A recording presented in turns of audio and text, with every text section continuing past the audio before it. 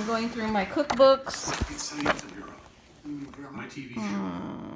I forgot how much I paid. I think I paid like 30 bucks. This book is probably like 60 bucks now. I have a bunch of books over there. 2 or 3 of them are homemade books. They have a lot of old recipes, like cake recipes from like the 1950s and things like that, and even earlier than the 1950s.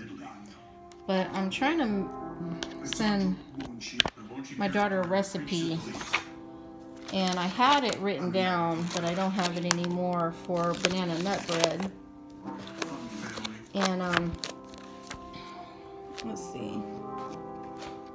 I'm probably, yeah, I can't find my recipe, but I think I can get one out of here. This one looks almost similar to the banana nut bread that I have. Let's see. So this one right here. So it's got sour cream, flour. The thing is, she's a healthy person. Like, she doesn't want the baking soda or the all-purpose flour, but it's really hard not to have that in there.